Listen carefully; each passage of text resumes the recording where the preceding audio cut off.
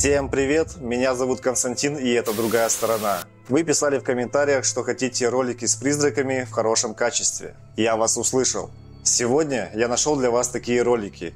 И далее мы посмотрим их вместе. И перед тем, как мы продолжим, я хочу сказать, что вы и дальше можете предлагать новые темы для роликов в комментариях.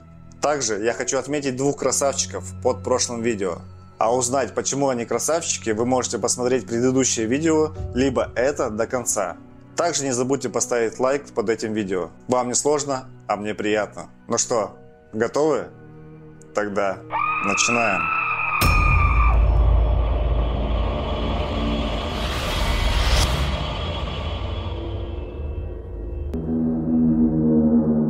Рука призрака.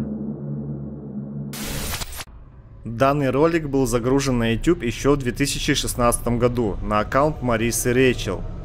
Мариса говорит, что она засняла настоящего призрака на камеру во время съемок видео на YouTube. И ролик, который вы сейчас увидите, как кажется, является доказательством ее слов. So at this point, I actually stopped fast forwarding the footage, and as you can see, the camera is moving down. I have a really big, heavy camera and lens, so it oftentimes just kind of like weighs down and tilts down like that.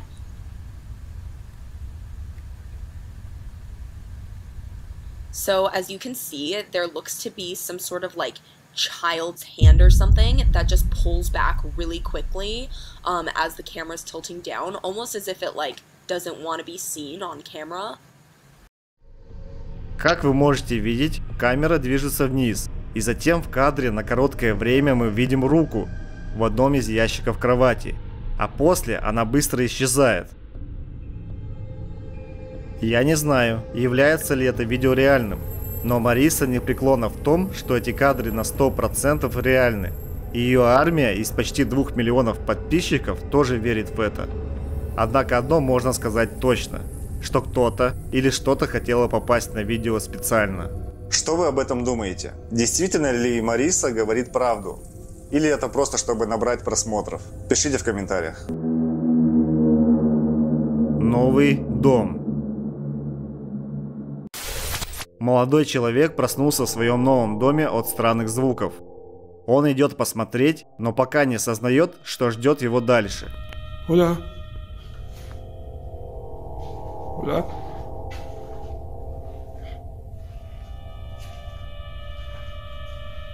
La llave no está abierta, ¿no? Hace milagro. Esto cerrado, sí. Пока он исследует свою столовую, все выглядит совершенно обычно. Однако вскоре он не заметил, что кто-то наблюдает за ним из темноты. Hola.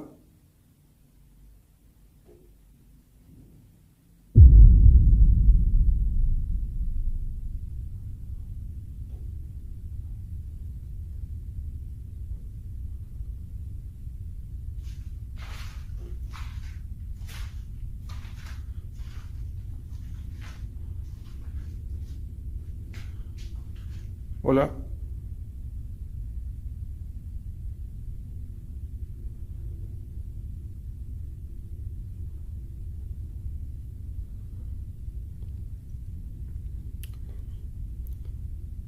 Si hay alguien aquí, dame una prueba, mueve algo, hace algún ruido, abre la llave.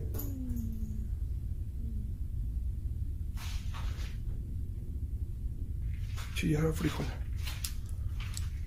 ¿Qué pedo?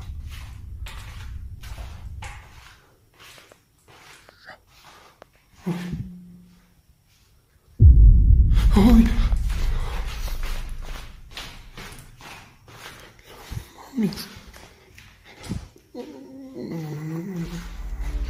В это время мужчина еще не знает, что чье-то лицо выглядывает из-за холодильника и, как кажется, смотрит прямо на него. Но что делает это видео еще более жутким, так это то, что за несколько секунд до этого данного лица там не было. И через несколько мгновений после того, как это лицо было замечено камерой, в момент, когда молодой человек проходил снова мимо, там также никого уже не было. Позже на видео, возвращаясь наверх, он слышит странный шум позади себя. Он резко оборачивается, и можно увидеть, как лицо того, кто прятался за холодильником, выглядывает из-за угла и устрашающе смотрит на него. Но сейчас автор ролика замечает это и в страхе убегает наверх. Я знаю, о чем вы думаете. Почему бы ему просто не включить свет? Сам молодой человек несколько раз объяснял. Однако его объяснения сводились к тому, что он не любит включать его, и что только в темноте можно увидеть всю правду. Забыл сказать, что у нас есть телеграм-канал, который отлично дополняет YouTube. Любите страшные истории? Хотите узнать о мистических местах? Почитать о городских легендах и посмотреть хороший ужастик перед сном? То тогда обязательно подпишись. Ссылка будет в описании. Полтергейст. Следующее жуткое видео снято в Японии. В начале ролика оператор осматривает полку.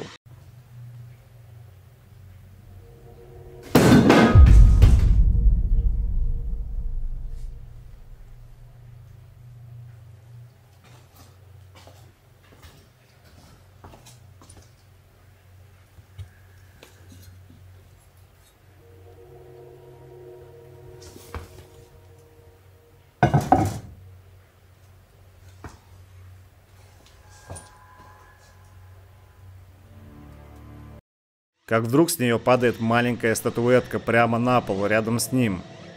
Он поднимает ее и ставит на место, пока еще не понимая, что произойдет дальше.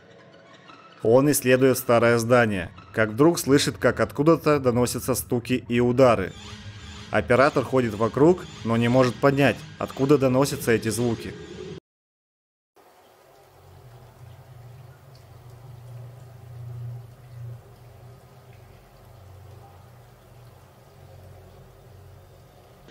Затем, примерно на 9-й минуте ролика, он запечатлел вот это.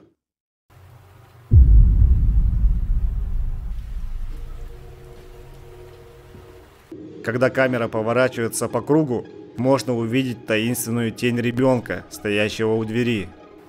Оператор идет на верхний этаж здания и испытывает самый большой страх в своей жизни.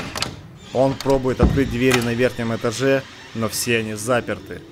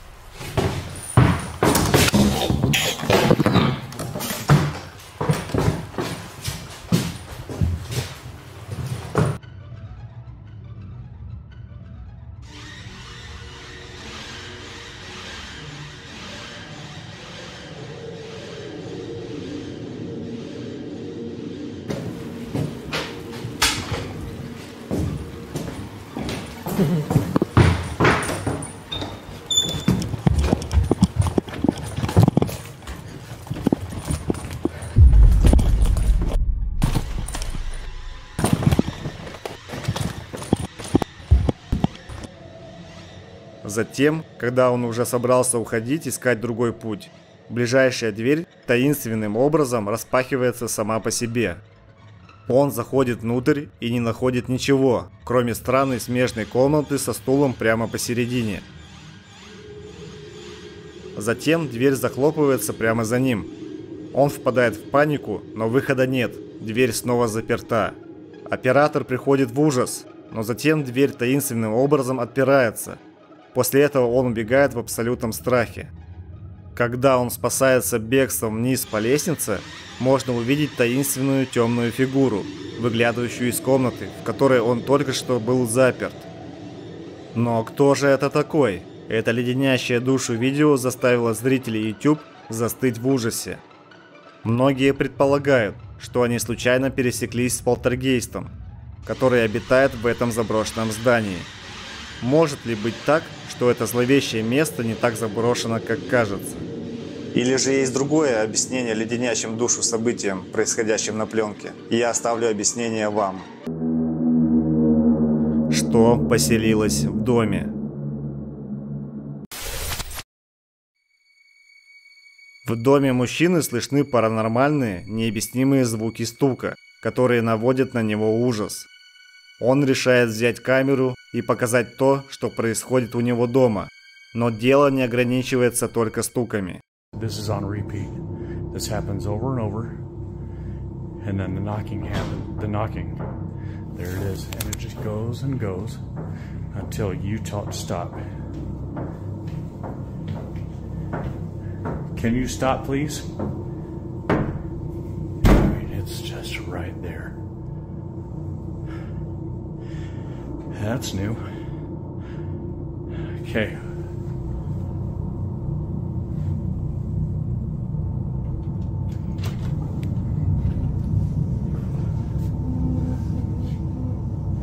Whatever you are, you gotta go. And that's...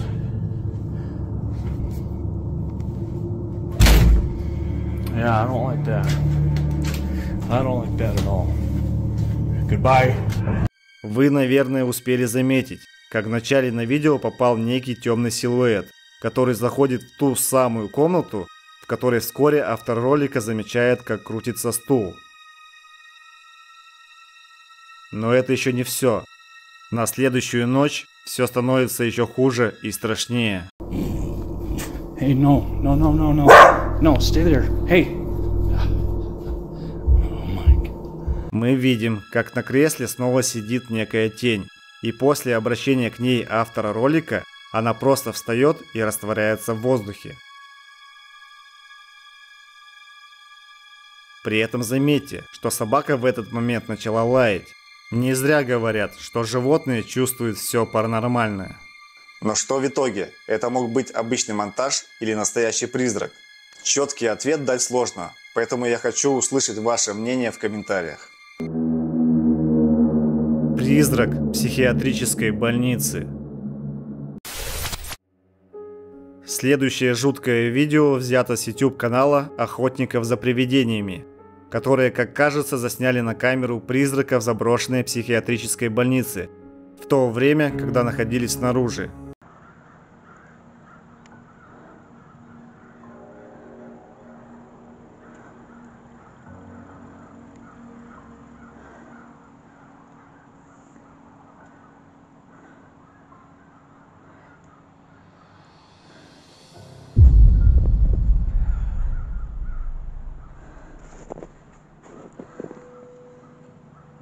На короткое время можно увидеть, как что-то появляется в одном из окон нижнего этажа, а затем также быстро исчезает. Но что это такое? Действительно ли это привидение, как утверждает автор ролика? Скажите мне сами. Мальчик в церкви. Группа исследователей паранормального изучает старую церковь, на месте которой, предположительно, люди слышали голоса и даже видели странный белый туман. Мы видим, как один из исследователей пытается установить контакт с обитающими там призраками. Они достают специальное устройство, И через несколько секунд оно начинает что-то регистрировать.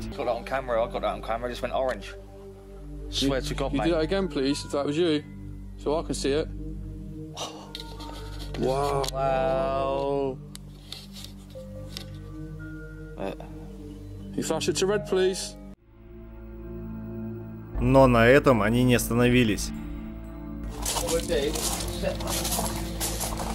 Они решают разместить по всему помещению несколько устройств, чувствительных к движению, в надежде, что они смогут обнаружить что-то, что не видят их глаза.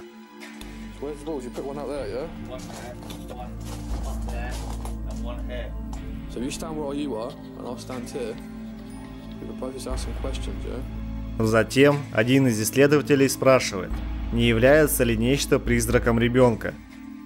И после данного вопроса свет начинает мигать. There you go. There's two ways you can communicate with us. If you're a boy, if you're a child, can you do both of them at the same time, please? Imagine that. Yeah, that'd be good. Should we do an EVP? Thank you for showing us, eh? Oh, shit, man. I can't believe that. Но лучшее доказательство паранормального можно найти дальше на видео, когда одному из исследователей удается запечатлеть на свою камеру нечто совершенно странное. Посмотрите сами. Oh man, what the we just caught? What? Look, it's like a kid runs off over there behind that.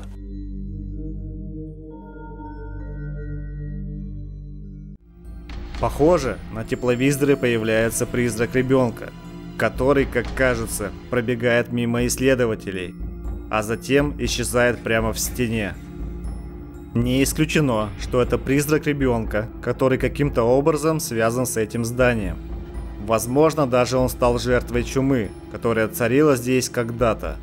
В любом случае, данная запись может подтвердить тот факт, что на месте данной церкви происходит что-то паранормальное. Но что вы об этом думаете? Оставьте ниже в комментариях свои мысли по поводу этого явления. Когда ты один. Следующий жуткий ролик был взят из ТикТока. Мама мальчика, ведущего аккаунт, записала следующее страшное видео во время просмотра телевизора в своей постели в полном одиночестве. Watching a movie in here, and yes, my fan is on. That's why you see it blowing. But what the hell is that? Why is it wrinkling like that? Like somebody's pushing it. And that looked like a face.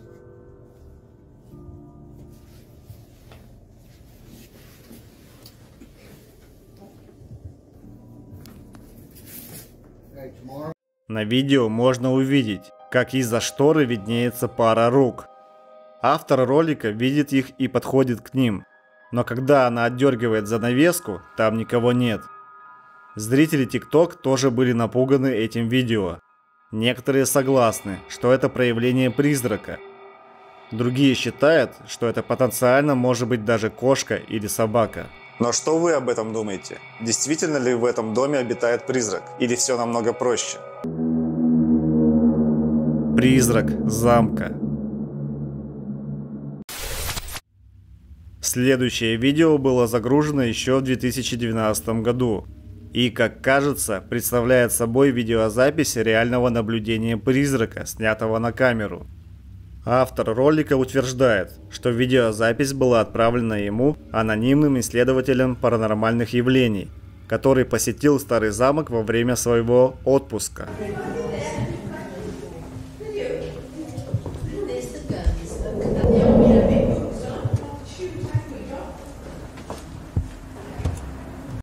В течение нескольких секунд можно видеть призрака, который идет по коридору старого замка, а затем он исчезнет прямо на глазах, как будто его никогда и не было. Но действительно ли удалось заснять настоящий призрак, который обитает в этом замке? Скажите мне в комментариях. Бойся чердака. Следующее страшное видео снято снова в Японии. Молодой человек отваживается исследовать заброшенный дом, предположительно населенный призраками. Нет никакой информации о том, что случилось с семьей, которая там жила, но дом определенно заброшен. Еще более странно то, что там не было лестницы, ведущей на чердак, поэтому автор ролика принес лестницу, чтобы выяснить, что там наверху. И посмотрите, что ему удалось заснять.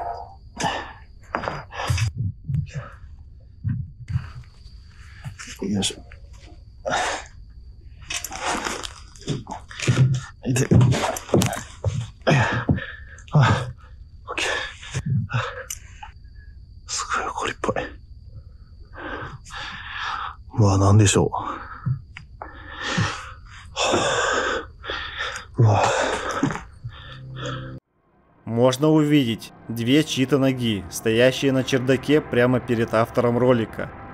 Он решает забраться на чердак, и тут происходит следующее. Когда он находится на чердаке, свет его фонарика внезапно гаснет, но через мгновение снова начинает гореть. И именно в этот момент ему удалось заснять нечто по-настоящему тревожное.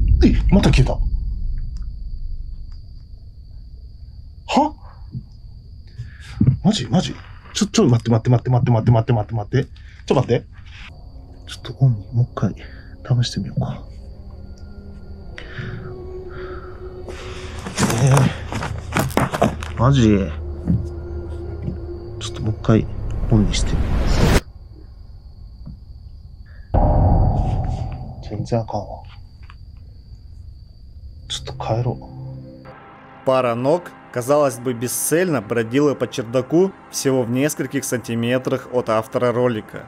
Не обращая внимания на странное присутствие, молодой человек покидает заброшенный дом. Только посмотрев отснятый материал, он осознал свою встречу с паранормальным явлением, которая произошла с ним на чердаке этого заброшенного дома. Зрители быстро предположили, что ему удалось заснять на камеру реальное явление призрака. И даже сам он описывает это жуткое зрелище как ноги призрака. Но каково ваше мнение по этому поводу? Удалось ли ему запечатлеть блуждание призрака? Напишите комментарий со своими мыслями. Итак, друзья, видео подходит к концу. Не забывайте подписаться на наш канал, поставить лайк, нажать на колокольчик, чтобы не пропускать новые видео из мира мистики.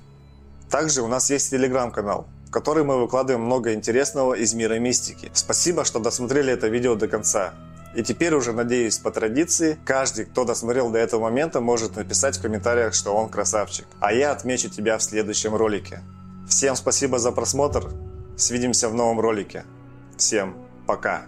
И перед тем, как мы продолжим, я хочу сказать, что вы и дальше можете предлагать новые видео в комментариях. Или же есть другое объяснение леденящим событиям, происходящим.